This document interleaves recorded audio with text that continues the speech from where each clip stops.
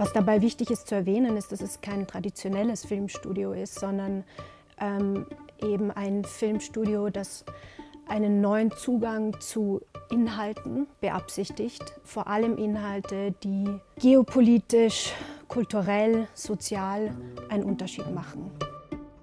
Mein Name ist Ina Alice Kopp und ich leite ein Filmstudio in Hollywood.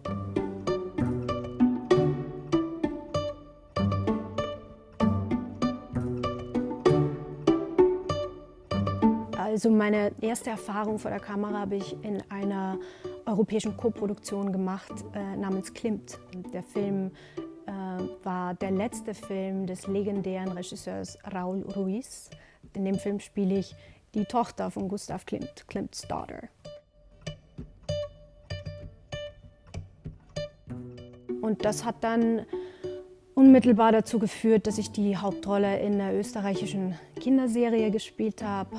Country Kids heißt die. Und kurz danach habe ich dann eigentlich die Hauptrolle in der Ex gebucht und das mit großer Freude gespielt. Philipp, gib das her! Das ist ein Erinnerungsstück von meiner Großmutter, ein Erbstück. Du wolltest es wegschmeißen, wie sie gestorben ist. Ja, weil es schier ist. Ja, und trotzdem bist du es mir nicht vergönnt. Aber es gehört mir, weil das meine Großmutter war. Und weil... Jetzt ist... Ja, gratuliere. Das war eine ganz tolle Serie, geschrieben von Michael Niavarani, der eben auch die Hauptrolle spielt.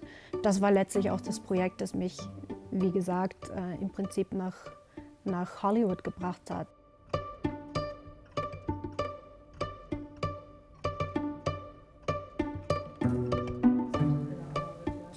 In Hollywood gab es dann einige kleine Highlights und mehrere größere. Ich glaube, so ein Meilenstein für mich zu Beginn in den ersten Jahren in Hollywood war eine kleine Rolle in Glee. Aber ich glaube, das größte, wichtigste und befriedigendste Projekt für mich war meine Hauptrolle in einer chinesischen Fernsehserie namens Departed Heroes oder Yuan Chu的飞影.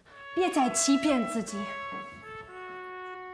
如果为了保卫你的国家，我情愿离开你。 Ich spiele die weibliche Hauptrolle, eine russische Aristokratin, die in Frankreich zur Schule gegangen ist und während der bolschewikischen Revolution nach China flüchten musste. Das ist eine wahre Geschichte. Die beiden Hauptfiguren zum damaligen Zeitpunkt, also während dem Zweiten Weltkrieg, großes Aufsehen erregt haben, weil sie einerseits eine der ersten interkulturellen Paare waren, was damals ein totales Tabu war.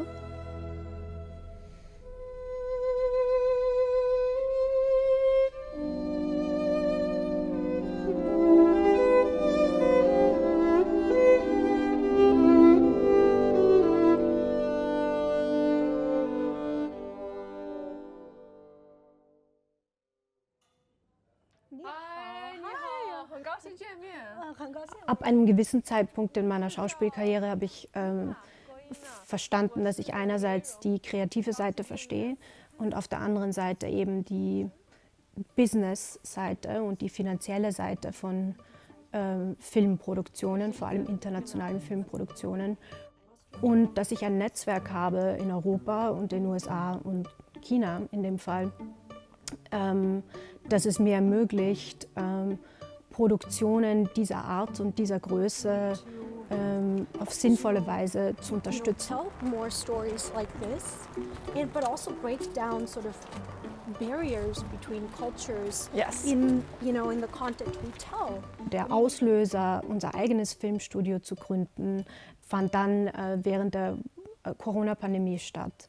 Zu dem Zeitpunkt gab es in den USA spürbaren Rassismus und auch rassistische Ausschreitungen, vor allem gegen asiatische Amerikaner oder Amerikaner asiatischen Ursprungs, vor allem aber auch Chinese Americans, also Amerikaner chinesischen Ursprungs. Mir und auch meinem Mitgründer und Businesspartner Bill Mandel war es eben sehr wichtig, hier ein Verständnis zu schaffen für Chinese Citizens und auch Chinese Americans in den USA. Right now, China just rips us. They've taken our money, our jobs, our manufacturing. It's the greatest theft in the history of the world. I just don't like the communists owning anything in my hometown. China is in so many ways becoming what we sort of imagine ourselves to be. People go to China to get a glimpse of the future now, when it comes to infrastructure and technology. And for us in the United States, that's threatening. Better Angels ist eine Dokumentation, die wir über einen Zeitraum von 8 Jahren gefilmt haben. Sie beleuchtet kritisch USA-China-Beziehungen durch Interviews mit sehr bekannten Persönlichkeiten, wie zum Beispiel Henry Kissinger, Madeleine Albright und deren chinesischen Counterparts. Verfolgt aber auch die Geschichten von einzelnen Persönlichkeiten im Alltag, die zum Beispiel entweder von den USA nach China gezogen sind oder umgekehrt und sich dort jeweils ein Leben aufgebaut haben. Und diese Dokumentation hat 2019 den Grand Jury Prize am Beijing International Film Festival gewonnen. Lief unter anderem auch im Kino und auch in der Qualifikation für die Dokumentarsparte bei den Oscars. In so many ways inextricably connected, and yet are also deeply suspicious of each other. And the question is, how do we get past that suspicion? How do we get to a point where we acknowledge all the things that we have in common? Unser Ziel ist es, dafür zu sorgen, dass sich die Gesellschaft für die Idee öffnet, dass eine Integration von anderen Kulturen ja auch eine Bereicherung darstellen kann.